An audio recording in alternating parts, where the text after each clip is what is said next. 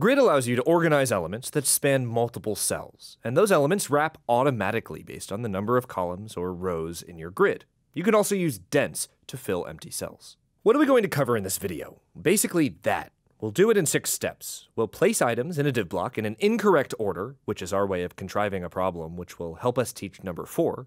We'll make it a grid, we'll adjust columns, we'll reposition content. This is where we'll use that contrived problem from number 1.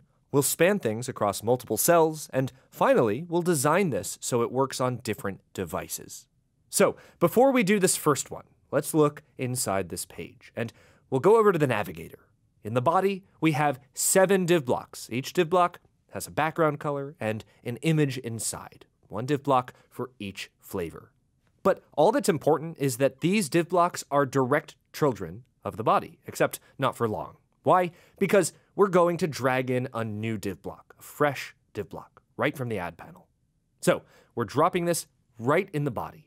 Then we'll move all those other div blocks into this new div block in the wrong order. You might be asking yourself, why is this happening to me? That's not important. What's important is that now all of our original div blocks are children of this new div block. So how do we control these children? We can turn any type of container, like a div block, into a flex parent or a grid parent. And Flexbox is great for one-dimensional layouts. These are things usually sorted in a single row or a single column. We can switch to vertical, and we can play with the alignment controls. But let's remove that property since we don't want to use flex for this layout. But what about grid? Grid is great for two-dimensional layouts. Switch the display setting to grid. The point is this: all the direct children of the div block, each of them was distributed to its own cell, and they're still direct children of the div block. So that's applying grid layout. What about adjusting the columns? As we add columns, each child element, these div blocks, automatically wraps to fill up the available space. Obviously, adding columns increases the number of spots per row, and removing columns moves each div block on the end to the next line. But let's leave this for now and come back to it later. What about repositioning? Let's press done since we're done editing our grid. And because we believe in physics, let's put them in ROYGBIV order.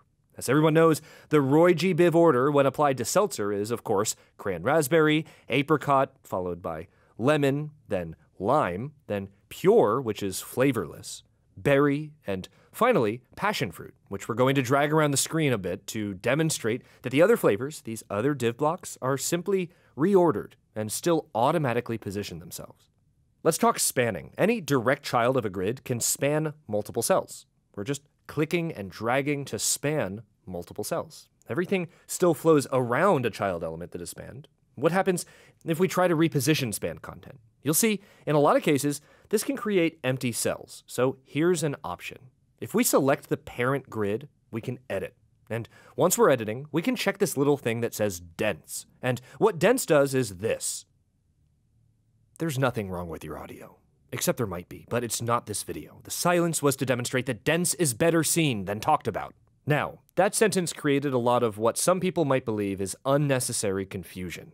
The point is this: dense will fill any gaps with the next available grid child. And it'll do this as long as that child will fit in the empty space. So, making it work across different views. This is fine on desktop. If we grab the edge of the canvas, we can test responsiveness and fluidity, and everything is instantly responsive. Let's check this on tablet and do the same thing. This layout scales really well. What about mobile landscape? It also scales really well. And mobile portrait? That also works. So that's the end of this lesson. Except it isn't. Let's go back to mobile landscape. Let's try a 2-column layout here. We're going to go in and delete our rightmost column, and we can see what happened. Things that didn't fit into that column, because it no longer exists, got knocked down to the next row. If we hit done, we can leave this as is, or we can adjust some of these spanned items. Apricot originally took up 4 cells. Let's shrink that to take up only 1. We can do the same with the other spans down below. We can take the children that are spanning 2 cells and make them span only 1 cell. We're just dragging from the bottom right corner and resizing. And because it weighs more than the other cans, we can have cran-raspberry take up 2 cells. And for mobile portrait, let's switch it up. We can demote cran-raspberry to normal status by making it span only 1 cell, and we'll draw attention to the greatest flavor of all, none.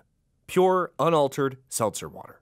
Now, here's a great point to be made. What happens if we move Pure up to the top?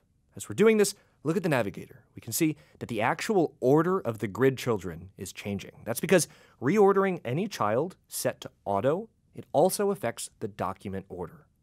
That means if we go back to tablet, or if we go back to desktop, that updated order of elements is reflected. So instead, let's go back to mobile portrait and hit undo. If we switch this one to manual, we can now successfully reposition it inside the grid. This means that while that child moves in terms of where it appears inside the grid, its placement in the document order is still exactly where it was before. Why is this important? Because if anyone's using a screen reader or VoiceOver to navigate this layout or any layout using grid, tabbing through the content by default will follow the order you see here in the navigator. But changing this to manual does what we'd expect. It only affects the view we're in and any smaller views. And since we're on mobile portrait, that means it only affects this view. That also means if we go back to desktop now, it's still where we left it. And Grand Raspberry is still at the start.